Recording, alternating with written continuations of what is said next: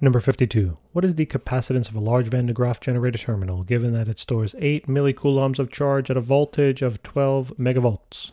All right, so take a look at number, 46. I went through a little detailed discussion of what a capacitor is. So here what we're going to do is just write down what we know and what we don't know.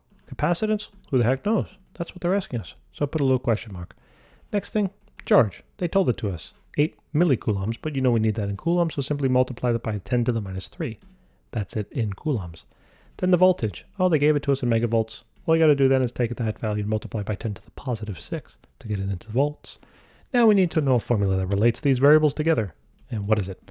The capacitance of a capacitor is equal to then the charge stored across that capacitor divided then by the voltage applied to the plates of that capacitor.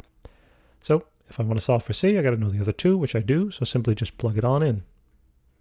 8 times 10 to the minus 3 divided by 12 times 10 to the positive 6.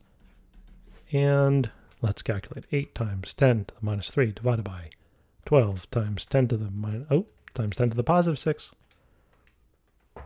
So here we get a value of about 6.67 times 10 to the minus 10th, and that is in farad. All right? And any other conversions from there, microfarad, millifarad, pico, nano, whatever the heck you need. You know how to do that.